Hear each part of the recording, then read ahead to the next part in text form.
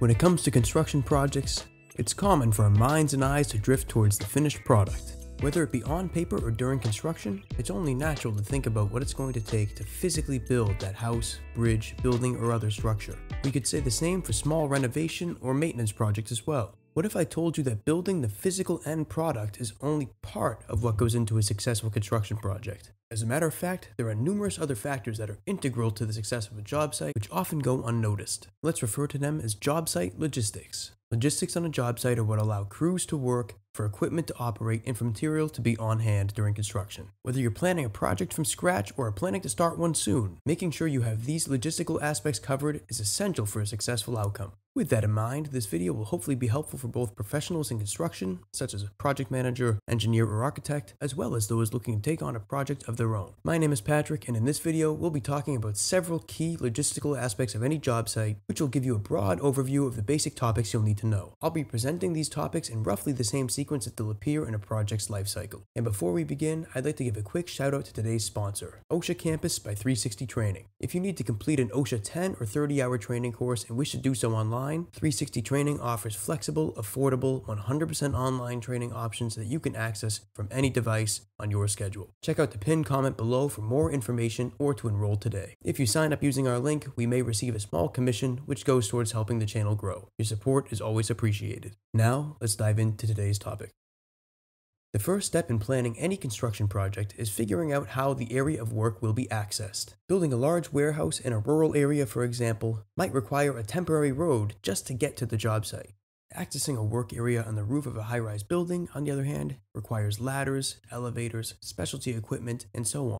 Regardless of which type of project you'll be doing, anticipating how labor, equipment, and materials will physically get to the area of work is a must, which will allow you to plan and budget accordingly. Now that we've figured out the access portion, we need to consider how we'll secure the job site and protect the public along with those who will be near the area of work. Job site security and protection has two main purposes: to keep people nearby safe and to prevent illegal entry, which, let's be honest, means to prevent theft, at least most of the time. In terms of preventing illegal entry, many larger job sites will have a temporary fence installed around it with locking gates, both of which discourage individuals from entering the area or stealing tools and materials. These fences often feature a mesh screen or even plywood sheeting to keep flying dust, loose debris, and materials from flying all over the place. Other ways of protecting the public include overhead protection along sidewalks, safety signage, temporary plywood divider walls, detour routes for traffic, and many more. These are just a few examples. I've even been involved with projects in New York City that feature guards, turnstiles, and card key access just to get into the job site. And if you're interested in learning more about job site safety, I'll put a link in the description below to a video I made about 12 essential job site safety topics. Now that we've thought about job site access and securing the work area, we're ready to move on to a field office. A field office can be a portable trailer, space inside the building we're working on, a rented space near the job site, or if you're really lucky, your car. I've worked in field offices before that were inside old grocery stores, inside a rented apartment, inside an old doctor's office, and even inside a building where tombstones were made. The main purpose for a field office is to give superintendents and project managers space for desks, computers, phones, printers, and all that good stuff. They're also critical for hosting meetings, storing drawings, if there's enough room left for aerobics in here. So many activities! So be it. At this stage in the project, we've figured out site access, security, and a field office. But how will workers actually do work? Where will they plug in their tools? How will they get light or water? How will the coffee machine run? This is where temporary utilities come into play. In order for a job site to run successfully, there needs to be a source of electricity and water on site. This may be as simple as power outlets and a hose bib if working inside an existing building. In more remote areas, we may need a potable water truck and generators to get our power. On a large enough project, we may have to establish new water and electricity services that will go on to service the finished building when the work is done. It's important to consider the amount of power and water that will be needed to facilitate the work, as the existing services may need to be modified in order to do so.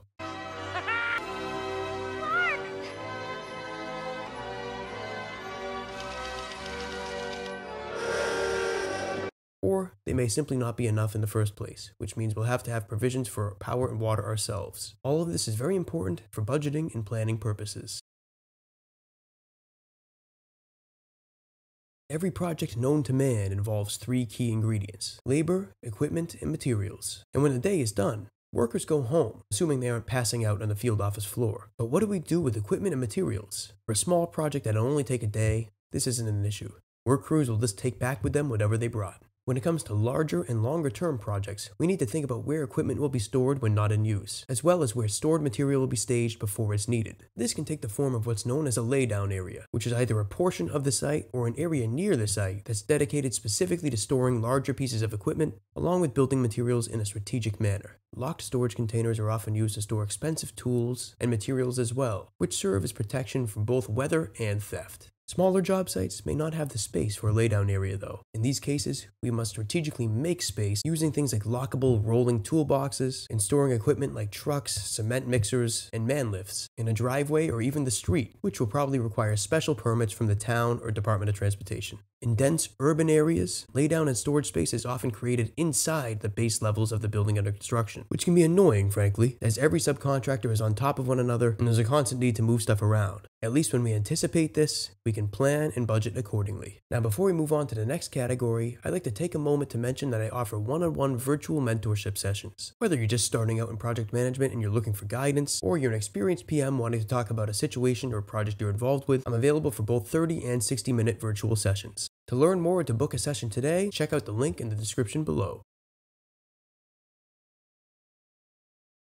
Now, once we have the logistical items we've covered so far in place, the actual construction can finally begin. Now, we discussed the importance of having storage space on site for materials, but what happens when a truckload of bricks gets delivered, or 250 bags of concrete, or 100 pieces of 2x6 lumber? How do these materials get from the back of a truck to the 3rd floor of a new building, or to the 32nd floor of an existing building? I call this concept the critical material path, which is to say, the exact path the material must travel from the moment it gets unloaded to its final destination. Moving material along this path requires having the right amount of workers on hand, along with the proper equipment for doing so. Oftentimes, a larger site will have a forklift and an operator on hand to unload materials and move it around the site. This can include a telehandler type of forklift to help boom material up to a high point on the job site, such as a higher level in the building, which can be extremely helpful for bridge construction, high-rise construction, or building other tall structures like that. In tighter spaces or along paths where larger equipment can't pass, equipment such as a pallet jack or an A-frame cart are essential for moving several hundred pounds of materials manually. In an absolute worst-case scenario, depending on the site you're on,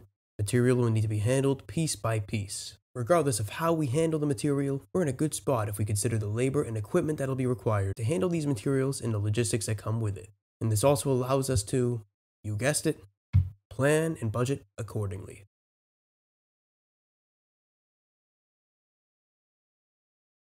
So what is temporary protection in construction? In a broad sense of the word, temporary protection involves protecting existing conditions on a work site from getting damaged while our work is taking place. Temporary protection can involve placing thick paper or cardboard along hallways inside of a building such as a library or hospital, if we'll be bringing materials and equipment through certain areas while the building is still operational. Temporary protection can involve putting similar materials down on countertops if we're working above them. It can involve putting plastic on floors, over windows, and over doors in order to contain sawdust and other debris. The same can be said about covering vents, appliances, machinery, or other mechanical equipment. I could go on and on with more examples, but the rule of thumb is to think about anything that could get damaged while you're doing your work and figure out a way to prevent it from happening, especially before a project ever starts.